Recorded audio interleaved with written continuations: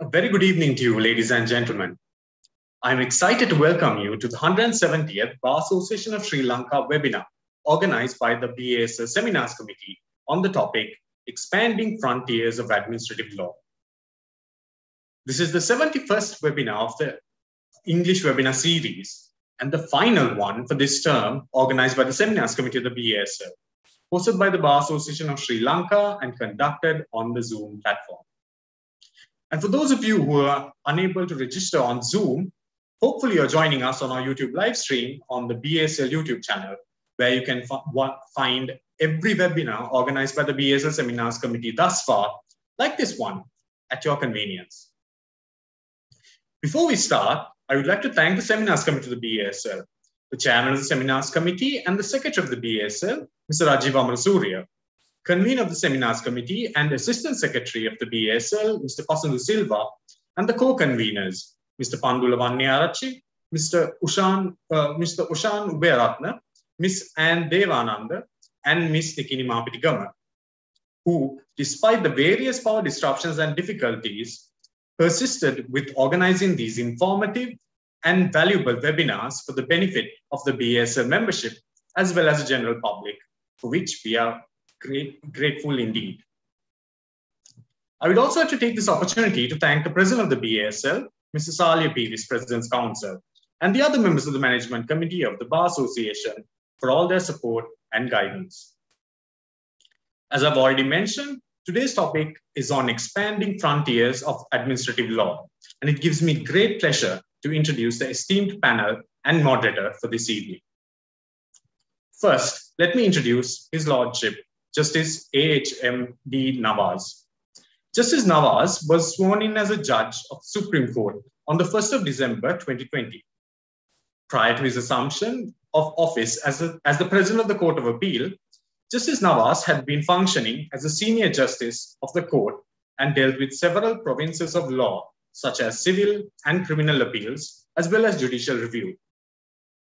Before Justice Nawaz was elevated to the judiciary as a judge of the Court of Appeal in 2014, he had been long serving in the Attorney's Department as a state counsel, a senior state counsel, and Deputy Solicitor General. In the year 2005, Justice Nawaz won the prestigious British Chevening Scholarship awarded by the Foreign and Commonwealth Office and pursued his Masters of Law in Commercial and Corporate Law at King's College, London. In the year 2008, he won the Fulbright Humphrey Fellowship awarded by the US government and pursued his second LLM in Transnational Criminal and Commercial Law at Washington College of Law, American University. Whilst on the Fulbright Humphrey Fellowship, Justice Nawaz worked as a foreign attorney at global law firms such as Arnold and Porter and Squire and Saunders and Dempsey. Justice Nawaz also secured a third Master's of Law in Constitutional Law and Administrative Law from the Faculty of Law of the University of Colombo. Justice Nawaz, while serving in the Attorney's Department, extensively appeared for both domestic and international arbitrations, and later lectured in arbitration both to domestic and overseas students. He also holds a Bachelor of Laws degree from the University of Colombo. Next, let me introduce Dr. Sunil Kure. Dr. Sunil Kure was educated at Holy Cross College, Kalutara, St. Joseph's College, Colombo, St. Joseph's Juniorate, Kohuala, as well as St. Peter's College, Colombo. In 1966, he entered the law faculty of the University of Ceylon and graduated in 1969.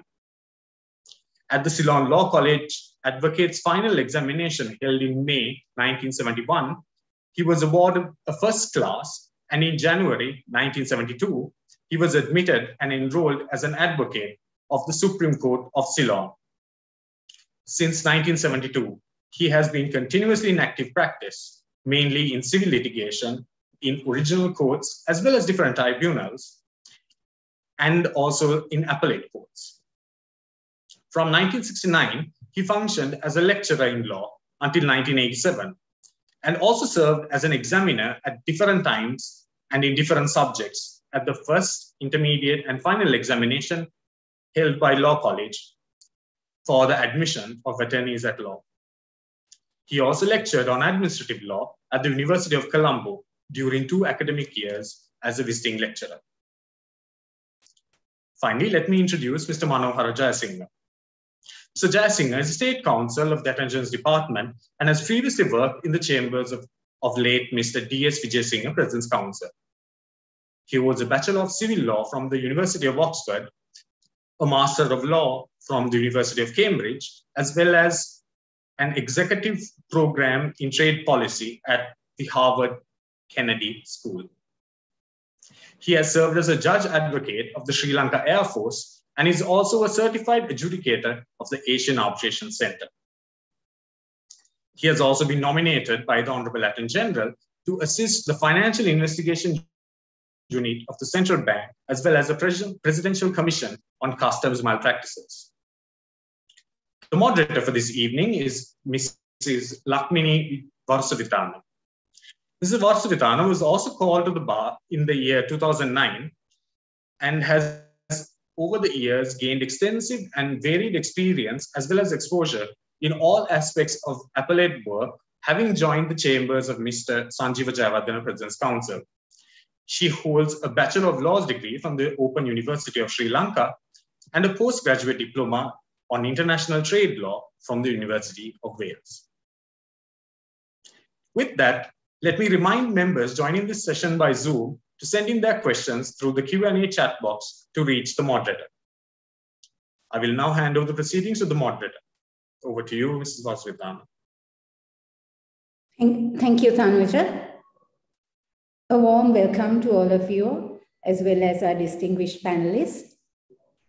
As you're all aware, our topic today for this webinar is expanding the frontiers of administrative law. Administrative law is that branch of law which deals with as to how and in what manner public authorities are required to exercise their powers, functions, and duties. In effect, administrative law is that one important branch of law which regulates governmental and executive power. I suppose it is in that light, originally, courts adopted a fairly restrictive approach towards writs. But after the time, courts adopted a fairly progressive approach, and it is in that light, courts tended to throw away various shackles with regard to looking at the source of power, the nature of power, as well as error outside the jurisdiction, or whether outside the jurisdiction or whether it was inside the jurisdiction. Our panelists here today will educate us more with regard to these concepts. And in this light, I invite His Lordship Justice Nawaz to open these proceedings, sir. Thank you.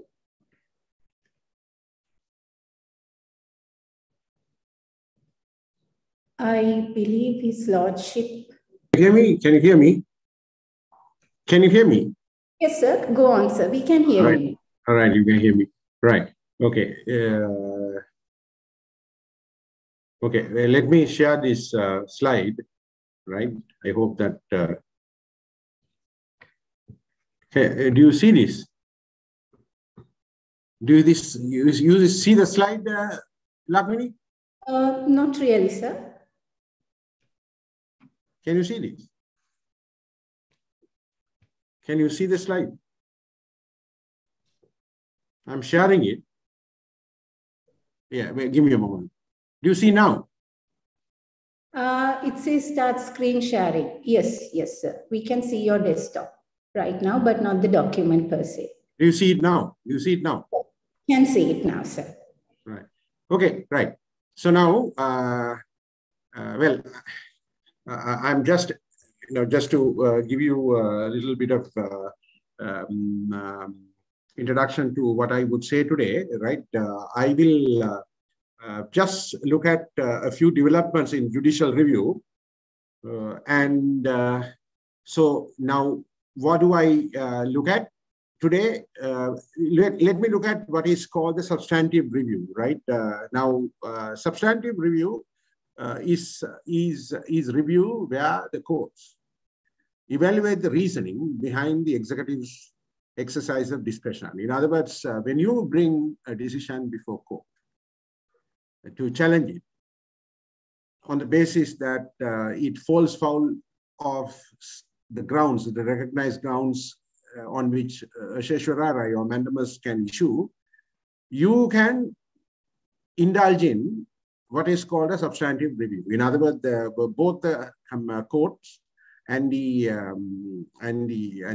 lawyers and the attorneys who support the applications for review can argue that this is a matter that is subject to what would be called substantive review. In other words, it's the bifurcation is already well known to many lawyers that in a writ application, you look at the process, the decision-making process.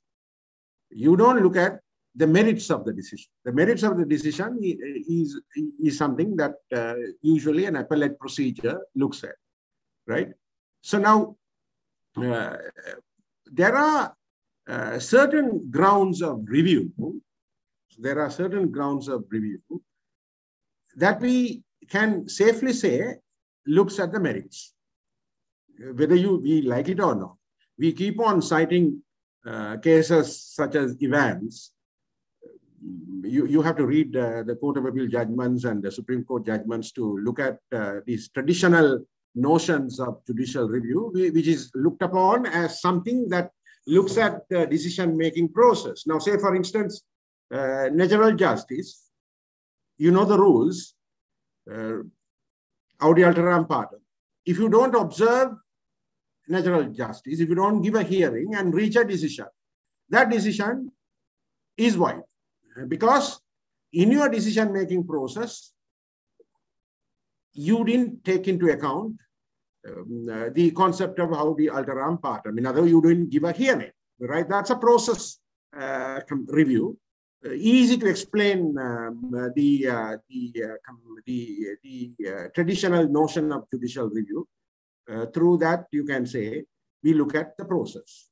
But if you look at substantive review, you don't look at the process. Rather, you look at the reasoning of a judge and look at the decision and say, well, it doesn't look to be right. In other words, that is a review where you don't question the legality, but rather you look at the decision and say the decision is so bad that it has to be quashed, right? But usually in writ application, you don't look at the decision and then say that it has to be quashed. Usually you come out, the petitioner's counsel will always say that the path that was taken by the decision maker is procedurally wrong, legality. There's something illegal, right? So what is that substantive review? The reason why I am doing it, why I am coming out with it is because there has been very few discussions on this in the past. If you look at the case law, if you look at the Sri Lankan case law prior to 2000 or before then, we don't see this is being discussed in detail. Now, at the conceptual level, one must understand how judicial review works, and we don't see this being discussed. So I was quite sensitive to this, and it was in the 2014 and in the year 2014 and 15. I started engaging with this, because there has been sparse discussion on this, right? So that is why I'm once again repeating it, just to show you the merit review.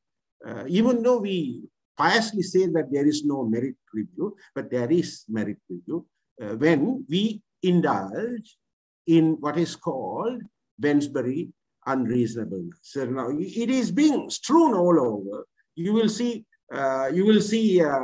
judges talk about it. You will see the attorneys talk about it. You will see pleading stock of the decision being Wensbury unreasonable, but the sense in which it is understood, the two senses in which it is understood in Commonwealth jurisdiction has not been dealt with in our judgments. I've been quite sensitive to this.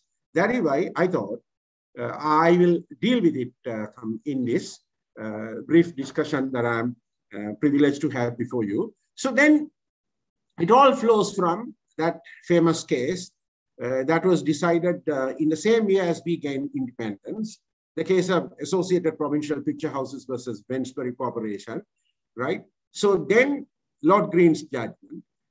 Now, this is today the judgment that is being talked about, very brief judgment, not even 2 pages, runs into just 1 page judgment if you look at it, but it has produced such enormous literature. These are the words that were used by Lord Green. If the decision is so unreasonable that no reasonable authority could have come to it. So in other words, he looks at the decision. Now if you look at that citation, if you look at that expression, the challenge decision is so unreasonable that no reasonable authority could have come to it. So in other words, he doesn't look at the process, rather he looks at the decision itself. And this has been portrayed as imposing a high threshold in judicial review. In other words, you have to show before court. You have to show before court and satisfy court that this Wensbury unreasonableness has occurred. In other words, it's in a narrow sense. Now, there are 2 senses in which it is understood, the narrow sense and the broad sense of Wensbury unreasonableness, or they call it the Wensbury unreasonableness in the umbrella sense. In the narrow sense, you look at the decision. And the decision is so glaring to you, it's so shocking that the decision maker made that decision, and then court cautious this. So then the commentators say that when the court cautious that, by looking at the decision itself, it's called Wensbury unreasonableness in the narrow sense, right? So in other words, as Lord Halesham says, 2 reasonable persons can reasonably come to opposite conclusions on the same set of facts without forfeiting their title to be right to be reasonable, and therefore, you don't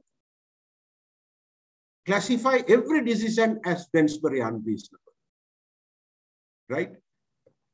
Only when the Wensbury unreasonableness reaches that high standard, not every decision is unreasonable, only when the Wensbury unreasonableness reaches that standard of the high threshold, right? Now, there was this case of Short versus Poole Corporation. In other words, you dismiss a teacher because her hair was red, right? So that kind of decision, they said, according to Lord Green, that is the kind of decision that will get disqualified on the basis of Wensbury unreasonableness. It's a merit-based review. Then, what about Wensbury unreasonableness in the umbrella sense, the other spectrum? Or on your left-hand side, you get Wensbury unreasonableness in the narrow sense. On the right-hand side, you get Wensbury unreasonableness in the umbrella sense, right? What is that umbrella sense? A lot of grounds are there to attack a decision. In other words, if you can show mala fides, if you can show dishonesty in the way decision has been arrived at, if you can show even attention given to extraneous circumstances, all of us know when a decision maker takes into account irrelevant considerations, or ignoring relevant considerations, or giving little weight to relevant considerations. In other words, you go and disregard public policy and things like that. When you go and do that, so a lot of grounds, it's like an umbrella. It's like an umbrella, right? And then that's called the Wensbury unreasonableness in the umbrella sense, right? Or larger sense or broad sense. So it is within that broad spectrum that Wensbury unreasonableness test operates. But if you look at the arguments sometimes that is put forward, if you look at the pleadings sometimes you cannot make head or tail of which sense it is being referred to, in which sense it is being referred to, right? So now I just wanted to place this before you because Lord Green himself in that one-page judgment of Wensbury Corporation, he himself talks about it. He doesn't say umbrella sense and narrow sense. It is the commentators who looked at this and bifurcated the test into two, right? So you can attack the decision either on the first ground of Wensbury unreasonableness in the narrow sense, or you can attack a decision on the Wensbury unreasonableness in the umbrella sense. So this is the spectrum that we have, and most English cases definitely deal with it. Unfortunately, we have not come to grips with this. Now look at this slide where I show attention given to extraneous circumstances, disregard of public policy and things like that. In other words, you take into account irrelevant consideration, and that itself is enough to disqualify or cost the decision. Now, that sometimes is talked of as illegality. Now, if you look at illegality, it's not mere ultra vires. In other words, this can merge into even the ground of illegality. So, in other words, Wensbury unreasonableness will also cover illegality in a sense. So now these are developments that we must bring to bear in our mind. And now let me show you how Lord Diplock, long after the case of Wensbury Corporation in 1948, described unreasonableness in a narrow sense in a different way. Now he said, now I said it's merits-based review. You don't look at the process, you will just look at the decision, right? He said, if a decision is so outrageous in its defiance of logic or accepted moral standards, that no sensible person who had applied his mind to the question to be decided could have arrived at it, famous GCHQ case or Civil Service Union case, then he said, in that formulation also, you can describe that decision as unreasonable, but it's also in the narrow sense. In other words, he called it irrationality. He called it irrationality. What was called unreasonable was called by Lord Diplock as irrationality. And so irrationality here, the word that is used by Lord Diplock is used to denote the narrow sense in which Wensbury unreasonableness was discussed. These are things we must have these conceptual gleanings or conceptual underpinnings. I just wanted to have this aired to you so that you will be alive to this development, right? Okay, now as opposed to this, we have today proportionality taking over administrative law. Now, this is called a foreign intruder. Even the English judges sometimes call it an intruder that has crept into the administrative justice, right? Because it's an EU principle. And so there you can see a structured analysis. Now, that is the difference. Now, somebody asked me recently, what is the difference between Wensbury unreasonableness and proportionality, the difference is that there's a structured test that proportionality formulates. In other words, you take a decision, bring it before court, and you say that there is a protected right or interest, and this protected right or interest has been infringed by the executive. There is an infringement. That's tier number one. Then you show that then the question asked is the decision that has been reached to deviate or infringe, is it necessary and is it a proper response to a legitimate objective? In other words, that's the respondent who has to satisfy that test, right? So now, since this is a structured test, this was referred to in that famous case of Bank Mellard versus Her Majesty's Treasury, number 2, 2013, right? I would advise you to have a look at this decision. And because of this, a lot of writers argue proportionality can deal with Wensbury unreasonableness and can even replace Wensbury unreasonableness. In other words, when there are decisions taken for public welfare, if somebody is attacking that decision for public welfare in courts, then if you argue that because of that decision, your protected right or interest has been infringed, then it is up to the respondent to show court that it was a necessary and proper response to a legitimate objective. The objective is sufficiently important to justify a breach in the right. So in other words, you can engage in an intrusive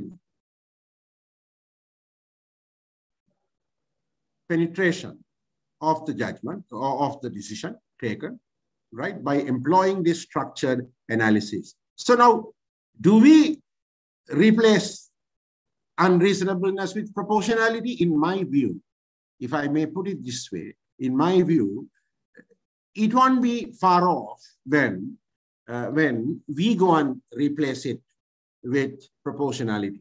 So now sometimes the criticism about Wensbury unreasonableness is this: it is the judges who look at something and then make their value judgments on a decision.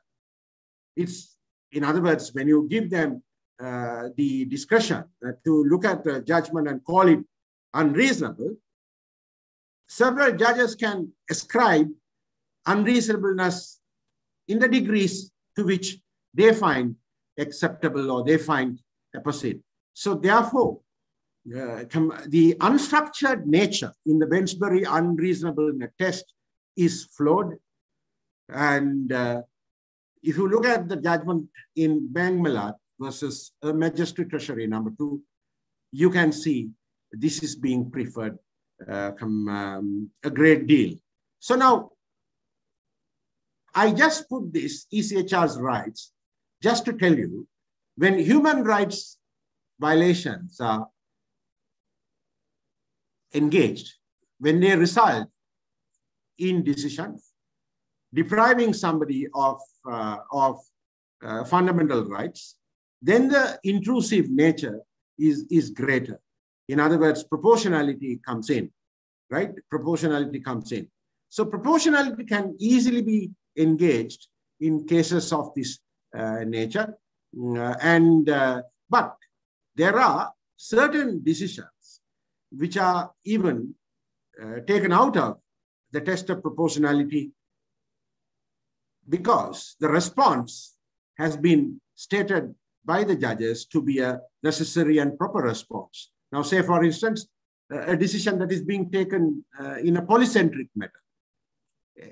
In other words, a tax exemption or a tax imposition, right? So now, it is always your right to keep your money.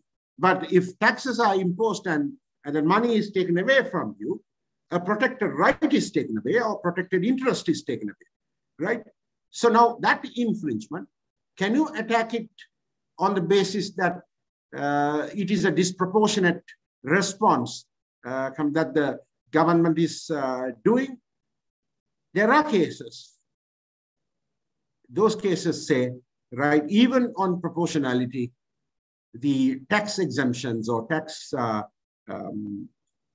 impositions cannot be taken or cannot be attacked on the basis that it infringes your protected right, because judges just take the view that there can be necessary and proper responses. It can be a necessary and proper response to a legitimate objective. So these are thoughts that I wanted to just show you, right? And then there was this case of Pham versus Secretary of State for the Home Department, 2015, UKSC 19. It really explains the recent developments in proportionality. I think you should look at this case carefully. And another development that it has that has taken place in jurisdiction is the merger of Article 12 or Article 13 or all other fundamental rights in the writ jurisdiction. Now, if somebody asks me as to what is writ jurisdiction and what is fundamental jurisdiction, I always look at it in a different way, right? In other words, both constitute judicial review, right? But in writ jurisdiction, we look at statutory rights and their infringement. But in the case of fundamental right jurisdiction, we look at fundamental rights and their infringement. In other words, both constitute judicial review. That is why some time ago, Dismit's book was called Judicial Review of Executive Action or State Action. But now they have changed the title. They just call it judicial review. In other words, even fundamental rights review is also called judicial review, right? So now both have been merged in the United Kingdom. In the same way, we have moved towards the merger, as everybody knows, right? That's because every time we attack a decision in a writ court, Article 12.1, the equality provision, is also engaged. Now, courts have gone to the extent of saying legitimate expectation. I'll send you this presentation to Lakshmini so that she can disseminate this. The legitimate expectation is now thought of as a component, an indispensable part of Article 12.1, right? That's the merger that has taken place. Now, Indian judgments have said that. Now, their equivalent of Article 12 is Article 14. Their equivalent of our Article 12 is Article 14. So, therefore, merger has taken place. These are some of the thoughts that I wanted to share with you. Right at the moment, as Lakshmini says, Lakshmini, I'm in the middle of a conference here in a foreign jurisdiction, and I had to virtually come away from that conference and then get into this room just to share this with you. But I'll send you this. I'm unable to go through the entire presentations today. I can't even stay right throughout the program. But I wish you all the best. And then I will make this presentation available to the bar so that they can look at the developments. This is a presentation that I made the whole of last night before I emplaned to India. But I'm unable to show this and explain because since I have to make another address tonight. So therefore, I will share this with you. But these are the thoughts that I wanted to share with you. And Lakmini can talk about the developments the writ jurisdiction has taken in Sri Lanka, in our country, how we have developed the writ jurisdiction. But the conceptual underpinnings that is developing today in the Commonwealth jurisdiction has to be taken note of. And we have to incorporate them in our arguments. And substantive legitimate expectation is something that has now gained ground in Sri Lanka with the judgment of Justice Prasanna Jayawardena. I have just included a judgment called Funukane in this presentation, which is the latest judgment on substantive legitimate expectation. And we have come to a state where not only rights are protected, but even interest. Now, even when an interest is violated, judicial review lies.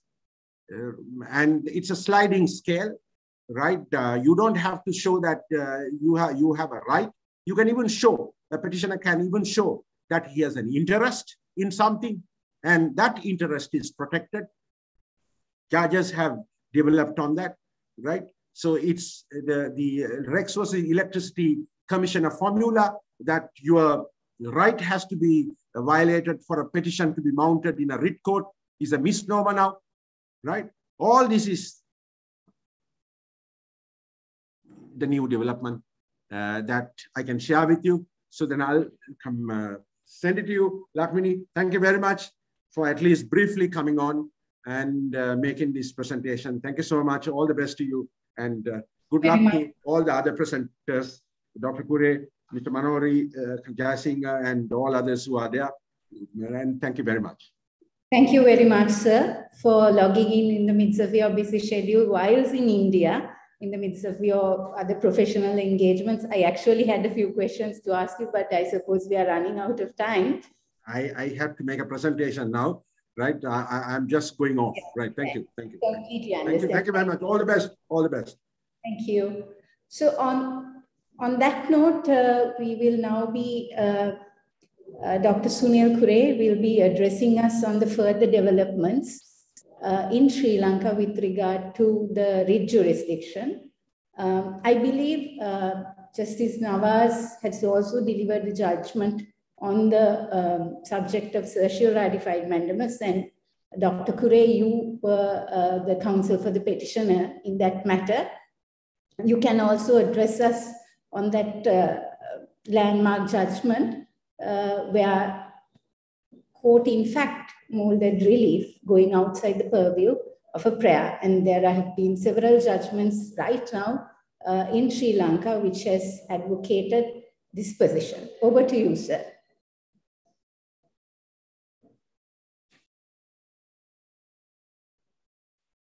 So you have to unmute your mic. Can you hear me now? Can hear you, sir. Can hear. Okay. And now, as far as what you referred to is concerned, that is certiorari ratified mandamus is concerned, it's simply this, that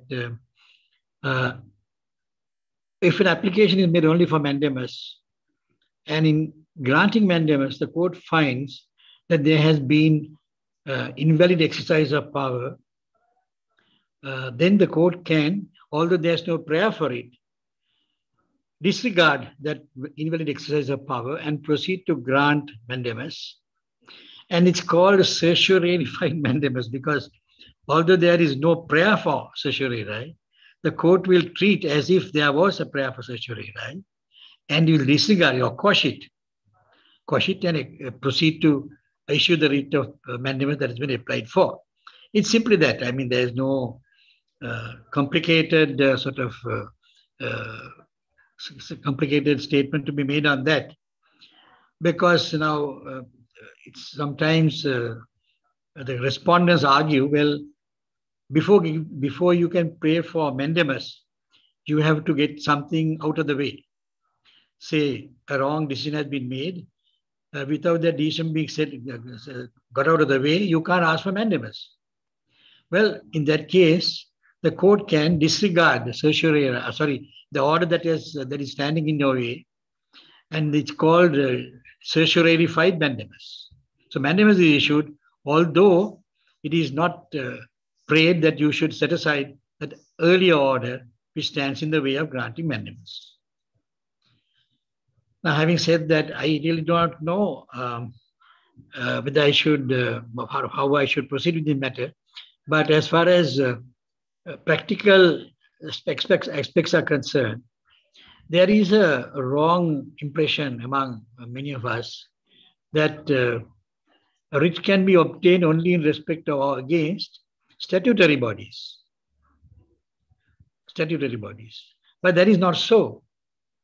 For instance, you can ask for a writ of certiorari to quash exercise of power by a private body, such as by a bank.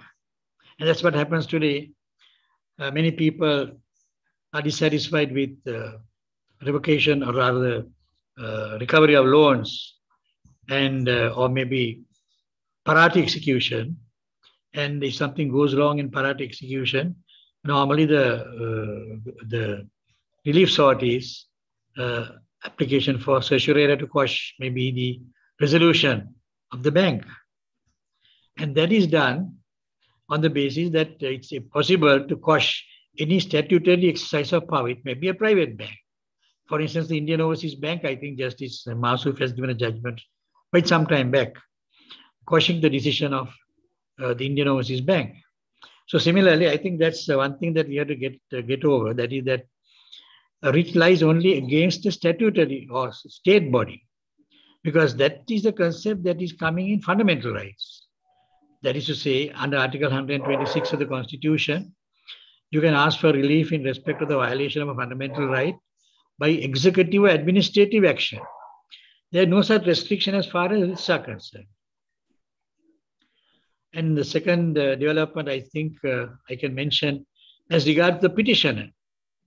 Now, the petitioner in a writ application those days, long ago, had to be a person who had a personal interest in what he's seeking. For instance, if he wants to quash by certiorari an order, he has to demonstrate to court how he is personally involved, how he is personally affected or prejudiced by that order, and that he wants it quashed for that reason. But that is not anymore good law today, because there is some element of public interest litigation as far as writs are concerned, especially several judgments of the courts have recognized that anyone is entitled to have the law enforced. So you need not have a personal interest in the matter you are seeking to bring before the court. Another aspect of the personal aspect, another practical aspect I want to mention is in regard to respondents.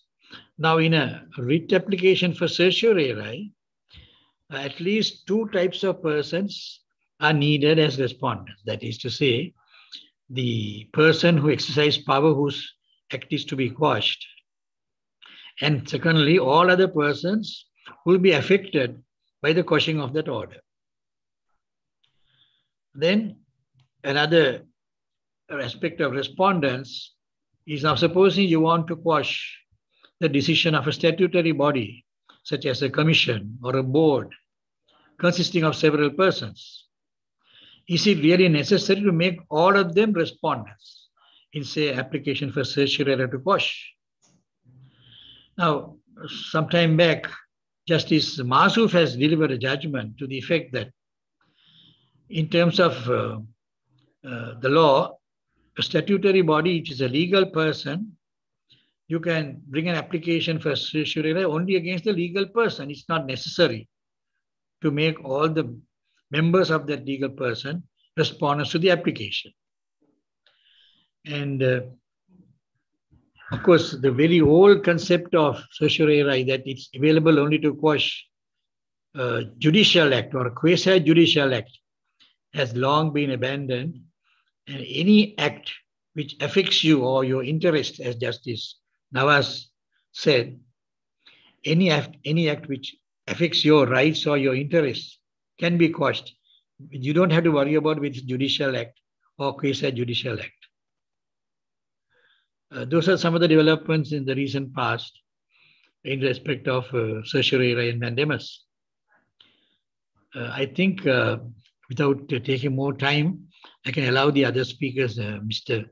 Manohara Jayasinghe and the other speakers, to have their say, and we can maybe help the listeners by addressing them on their questions. Is it all right, Lakmini? Yes. Thank you very much, sir, for that detailed analysis between the distinction, if I may say, in Article 140 of the Constitution and in a fundamental rights application, where a fundamental rights application is limited to executive and administrative action, but in a writ application where a writ lies with regard to a first instance tribunal, court, or even another institution. To that extent, it's very wide, Yes. this section. So to give another perspective to our topic today, we also have Mr. Manohara Jayasinghe, Senior State Counsel, to address us how these concepts should be, in fact, sometimes approached with caution. Over to you, Manohara. Thank you.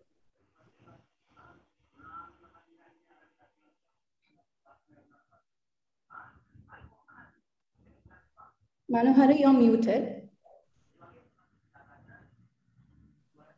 Right. Thank you, Lakmini. In my estimation and analysis, I can identify at least 5 instances where this perceived expansion of administrative law has taken place. So the first instance is where the courts would overcome a jurisdictional impediment that has been placed before it by Parliament.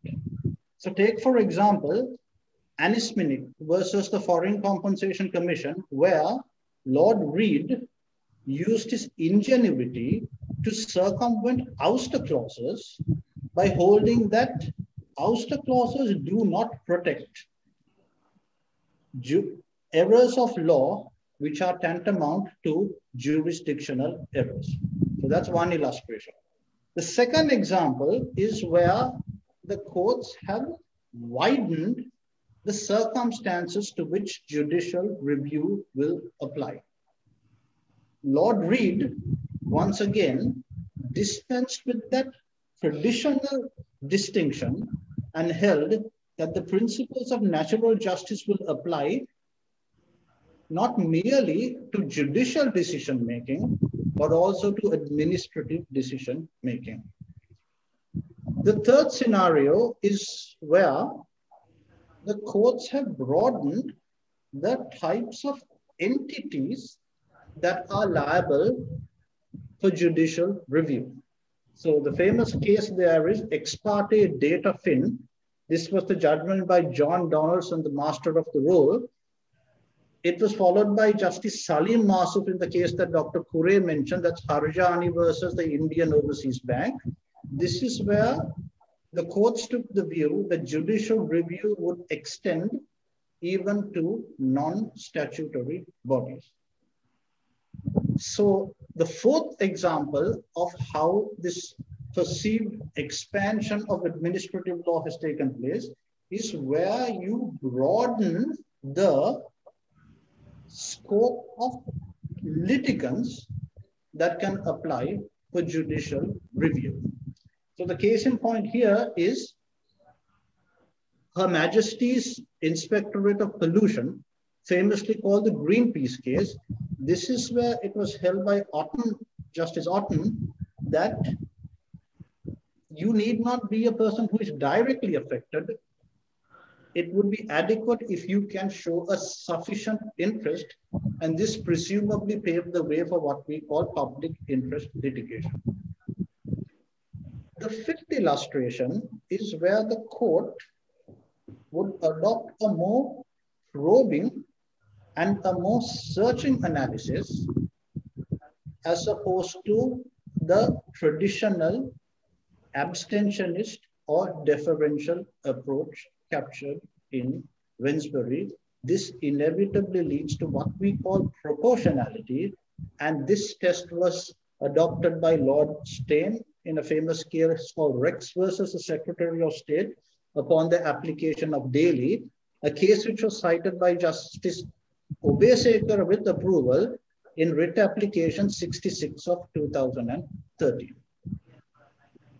Now, ladies and gentlemen, as an officer of the Attorney General's Department, please don't be surprised if you don't find me particularly enamored by these claims, these sententious claims of how administrative law has been expanded. And just as what many people view as progression, we might view as regression, and with good reason. And this is something which I would like to explain. But before I do, Lakmini, I'd like to take a minute to say that this is a very surreal experience for me to be part of a panel which consists of such eminent personalities such as Justice Nawaz, who I've had the pleasure to appear before, and Dr. Kure, one of the most respected academics and practitioners in the field of law. And I'd also like to thank Mr. Salia Piris and Mr. Rajiv Amar Surya, not just for the invitation extended to me, but for the tremendous work they have been doing as President and Secretary of the Bar Association. And I'd like to thank Lakmini, yourself, and Anne, and so many other people who've been working behind the scenes in order to organize this webinar. Now, ladies and gentlemen, in 1651, Thomas Hobbes authored this text called the Leviathan. So Leviathan is, I think, a biblical term which refers to a creature with enormous strength. This was obviously a metaphor used by Hobbes to capture the power of the state. So this begs the question, why should the state have so much power? The answer is bellum omnium contra omnes, because without a unified, omnipotent sovereign, there would be a war of every man against every man. And as Hobbes explained, without an omnipotent sovereign, we would find that the life of man would be solitary, poor, nasty, brutish, and short. So this is why a political community confers this power upon the state. But if this power is untrammeled, this would lead to a despotism, and it would lead to oppression. And this is exactly what administrative law is about: controlling the power of the state. So as I would understand it, the paradigm of administrative law is this: the state has enormous power. However, the power must be exercised in conformity with certain norms and rules which have been enacted by the political community that has consented to being governed. And in the event the state contravenes those norms, then the state will be censured by an independent agency, which we call the judiciary. So I want to comment upon this further. So now let us go all the way from 1651 to 1982. There was an intelligence agency in England which was not acknowledged by the government, but subsequently recognized, called the Government Communications Headquarters, or the GCHQ. Now, the Prime Minister of England, Baroness Thatcher, issued an order in council in the exercise of the prerogative powers of the Queen, prohibiting the members of the GCHQ from joining a trade union. This was challenged before the House of Lords, and this gave rise to a landmark judgment. Lord Diplock held, for one thing, that the prerogative powers of the Queen are susceptible to judicial review. But he also articulated the grounds of review, three traditional grounds of review: illegality, irrationality, and procedural impropriety, and hinted at a probable fourth ground of review called proportionality. I will deal with them very, very briefly. Illegality simply means a situation where the relevant state agency does not act in conformity with the law. So a typical illustration of this is where the state purports to exercise power when they have no legal authority to do so. So think of a situation where private property is acquired without a Section 38 of the Land Acquisition Act, where imported goods are forfeited without a Section 47 of the Customs Ordinance, where income tax is imposed without a Section 2 of the Inland Revenue Act. All of this would be illegal if that was the case, for the reason that the state has acted without legal power. Now, the second example, or the second ground of review adverted to by Lord Diplock, is what is called irrationality. And in irrationality, Lord Diplock makes a cross-reference to a famous case, which we all know, called the Associated Provincial Picture Houses case versus the Wednesbury Corporation, and leading to what is called Wednesbury unreasonableness. I will return to this question of irrationality in 1 minute. Moving over to the third ground of judicial review is what is known as procedural impropriety. So what is meant by procedural impropriety is either a situation where there has been a failure to observe the principles of natural justice, such as the right to a fair hearing, or non-compliance with specific statutory procedures which are preconditions to the exercise of power. That is generally what we call procedural impropriety. Now I want to go back to this question of irrationality. Irrationality was first expounded by Lord Green, Master of the Gold, in the famous Wednesbury case. Lord Green also refers to a previous judgment by Lord Justice Warrington in the case of Short versus Pool Corporation. This is that example of acting, engaging conduct that is manifestly absurd, dismissing a school teacher because of her red hair. So generally, the Wednesbury test is used in two senses. One is a tripartite formulation. You pose the question, that is the court poses the question, did the decision maker consider or address its mind to the law? Did they bring within their contemplation all matters which are relevant? And did they exclude from their consideration all matters which are irrelevant? The second sense that Wednesbury unreasonable is used is that decision adverted to by Lord, is that formulation adverted to by Lord Diplock, that is a decision that is so morally outrageous, no sensible person could be thought to have arrived at it.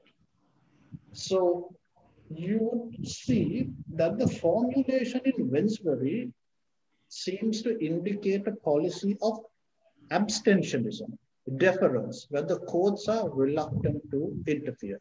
Just one point of academic interest, which probably outside the scope of this particular discussion, is that in a case called Edwards versus BASL, Viscount Radcliffe seemed to suggest that irrationality is nothing more than a concomitant or an extension of illegality. But today we know that irrationality is a stand-alone round of judicial review. Now, I recall reading in a textbook by Paul Craig, one of the eminent scholars of administrative law, that because of the high threshold advocated by Lord Green and Lord Diplock in Wensbury and the GCHQ case, there has been a reformulation of Wensbury to what is called high intensity Wensbury review. That is, you don't take that deferential approach, but you look at the matter in a more probing manner. Now, if this was as far as things would go, I probably wouldn't have any problem with it. But sometimes the courts take a step further. And this is where we enter into that very, what I think is a controversial domain of proportionality. And please let me explain why I say that proportionality is something that must be viewed with circumspection. So proportionality presupposes that the state is pursuing a worthy objective. Once it is established that the state is pursuing a worthy objective, the court engages in a tripartite test. This is sometimes called the Oakes test, in accordance with the judgment delivered by the Canadian Supreme Court called Rex versus Oakes. Right. So these are the three components of the test. The first question that you pose is the measure challenged by the citizen capable of achieving that objective? Does it have the effect of achieving that objective? The second component is that particular measure the least invasive or restrictive method of achieving that objective? Now, the third element in the tripartite test or the Oakes test is this. This is what Paul Craig calls proportionality stricta sensu. Whether the worthiness of that objective justifies the hardship caused to certain citizens. So this is the point of controversy, as I would say, because I feel, ladies and gentlemen, that this is the point where the courts descend from that elevated pedestal of an adjudicator and enter into the domain of policy making. And I opinion that the institutional structure of a court of law is not adept to deal with certain complexities that are better left to be handled by the executive. Now, I understand that this is a very controversial view, but I want to try to explain exactly why I am advocating this view. So, as I explained before, law is all about controlling the power of the state. But we must be careful that the court should not, on the guise of controlling the power of the state, obliterate that power altogether. And the courts must be careful that in discharging their role of supervising the executive or the powers of the executive, of arrogating those powers to themselves. So this is the continued controversy associated with proportionality. So the reason why that I say there is certain, whilst I do endorse some of the significant developments in administrative law, we must be careful as to how far we should go. Because if finally the powers of the state are reduced to naught, then, as Hobbes used to say, we would be left in a state where our lives are solitary, poor, nasty, brutish, and short. So those are my comments for today, Lakmini, and I'd like to hear some of the other perspectives from our participants. Thank you. Thank you, Manohara, for giving your insights with regard to specifically on the principle of proportionality. I would like to ask, if at all, from Dr. Kure. Dr. Kure, you emphasized on the principle of standing. Yes. To that extent that even a person who doesn't have a direct interest or a personal interest need not come to court. But also, I think there are judgments where they have looked at and interpreted whether the person who's coming into court is a meddlesome busybody or an interloper. Where would we draw the line and identify whether this person who's coming to court is worthy of getting rid and whether he has in fact has that?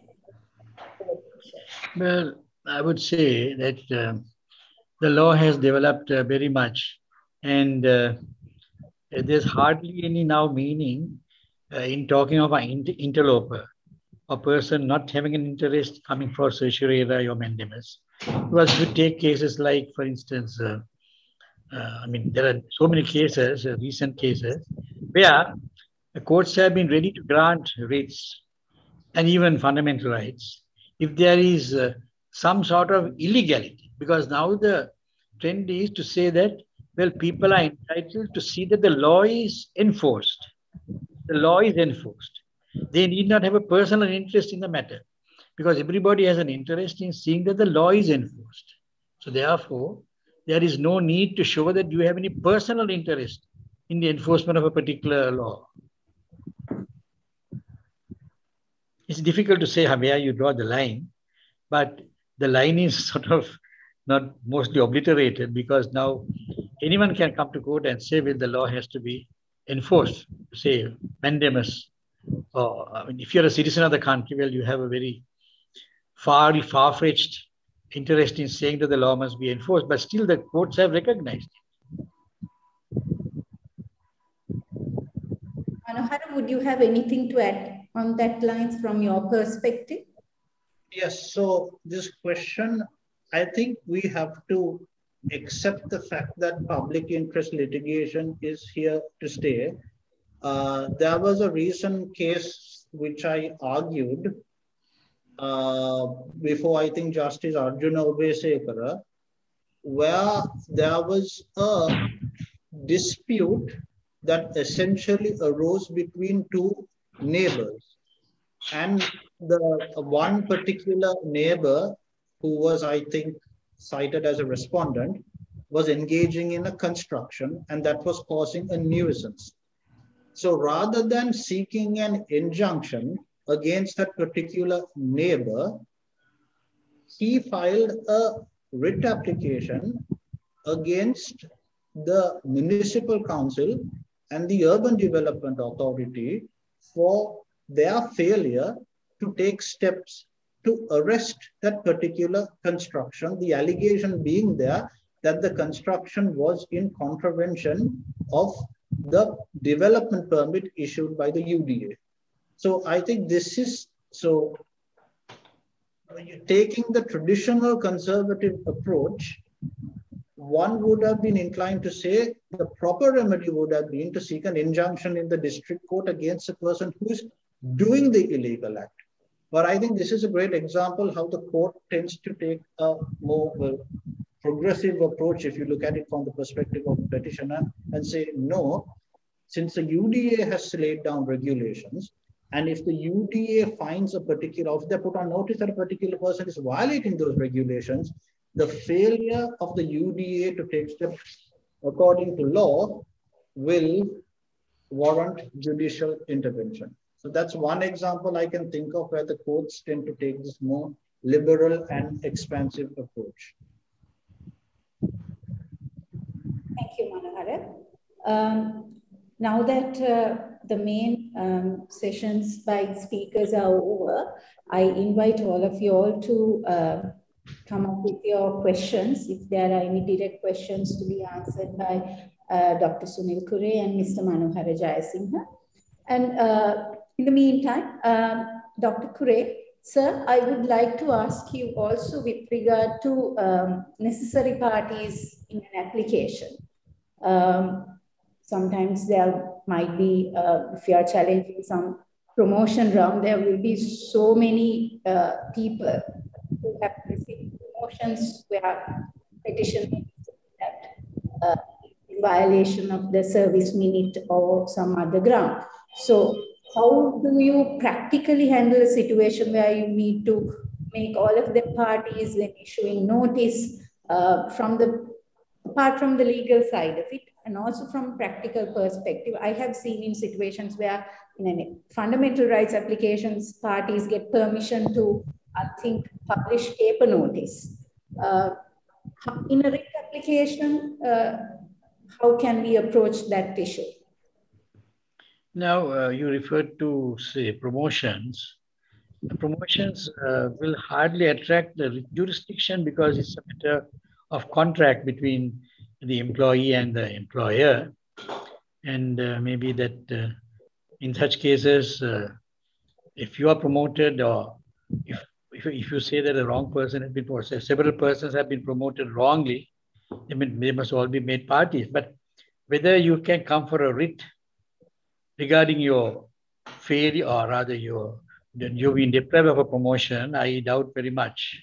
But of course, there can be cases where there are hundreds of people who should be made respondents, in the sense that, well, now I think there was that Colombo North Medical Council case some time back. Several parties had to be made respondents. And I think the case failed mainly on that basis, that all the people who were going to be affected by the writ were not made parties to the application.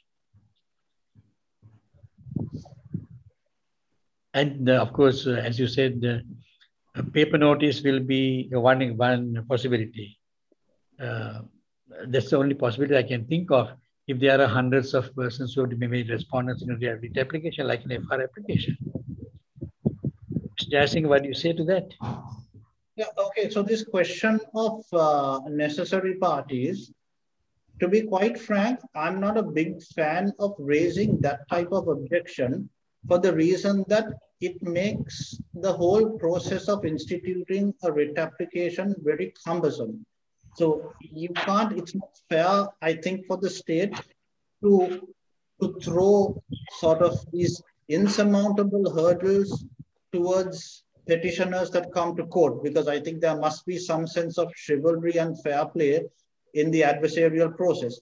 I would probably think that there are 3 occasions where the state would not merely be justified, but would be required to raise this objection on necessary parties. One situation is where a potential outcome in a writ application would have a definitive effect on another person. So if you're seeking a job or a promotion or some position which would come at the expense of another person, then I think that person becomes a necessary party. The second scenario where I think necessary parties would constitute a valid objection is where even that particular party may not be really affected as such.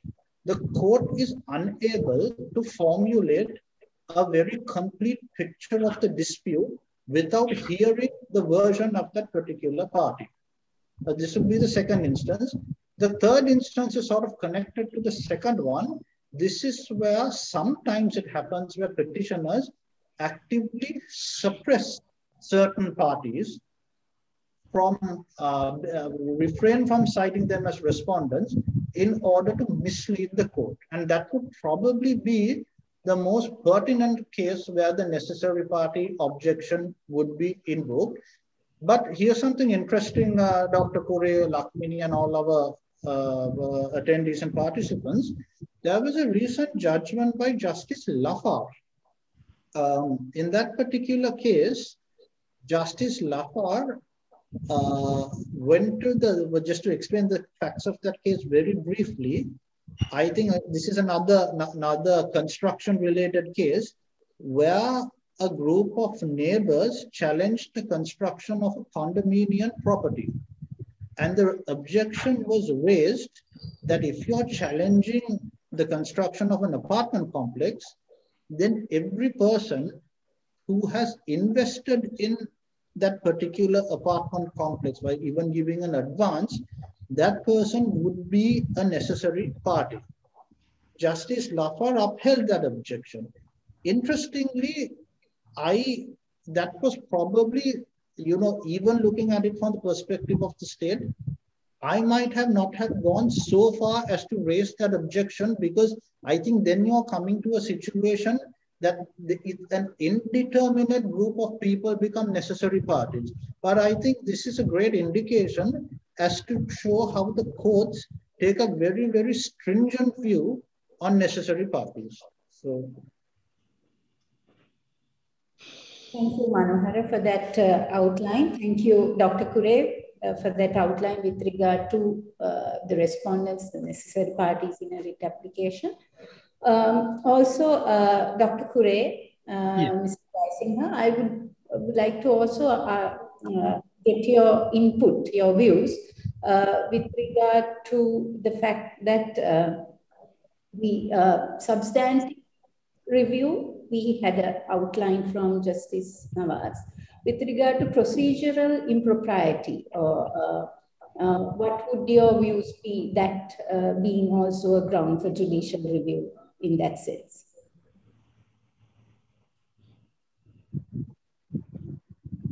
Well, basically, it will be procedural impropriety would be failure of natural justice, as Justice Nawaz said.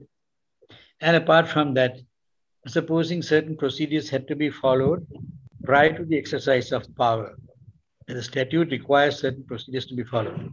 And if those procedures are not followed, then that again will be a case of statutory impropriety, attracting a writ application.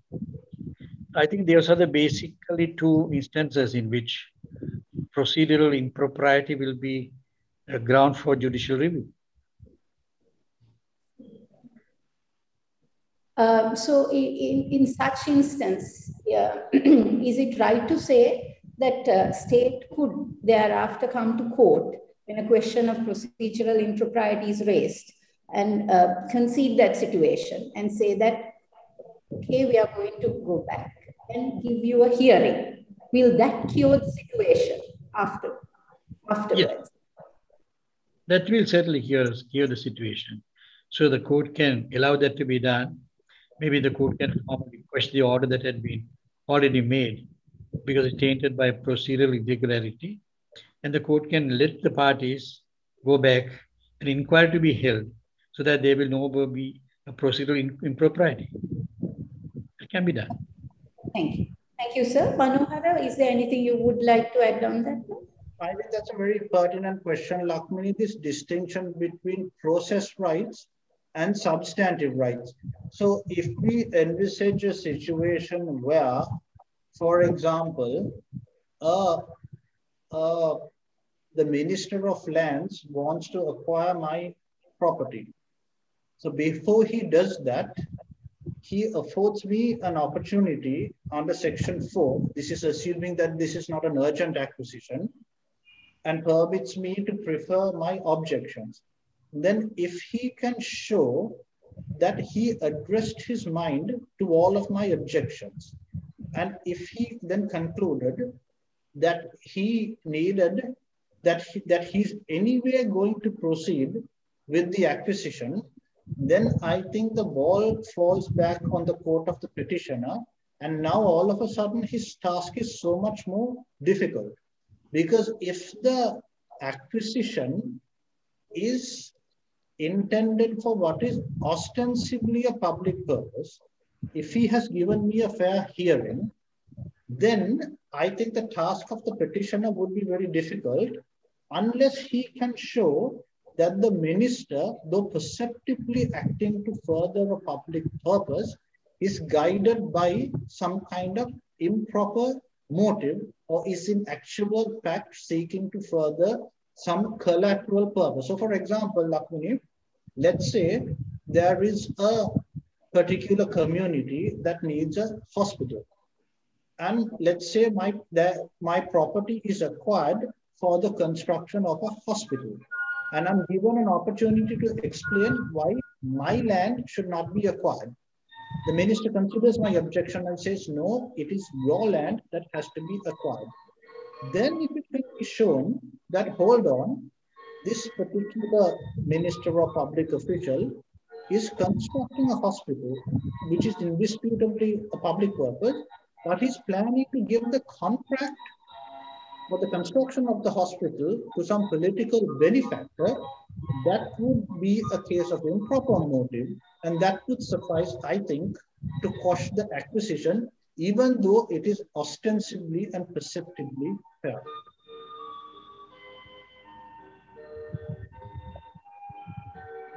Thank you, Manohara. On that note, I don't think we have received any more questions. On that note, I think can conclude this webinar today. Thank you so much, Justice Nawaz, although he is not here right now, for taking time from his busy schedule to join with us for this webinar today.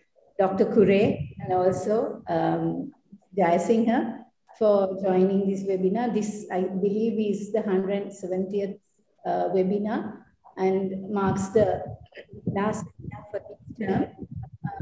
Thank you so much, ladies and gentlemen, for joining us. And over to you, Tanuja. Thank you, Lakshmi. Thank you, Ms. Vasmitana. On behalf of the Bar Association of Sri Lanka and the Seminars Committee, I would like to thank His Lordship, Justice AHMD Nawaz, Dr. Sunil Kure, Mr. Manohara Jayasinghe, and Mrs. Lakshmi Vasudhana for this very informative and valuable session on the topic, Expanding Frontiers of Administrative Law. I would also like to thank all of you who joined us through Zoom and YouTube. Thank you, everyone. As I have already mentioned, this is the final webinar of this English webinar series organized by the BASL Seminars Committee. But you can watch every webinar organized thus far by visiting the BASL YouTube channel. Stay safe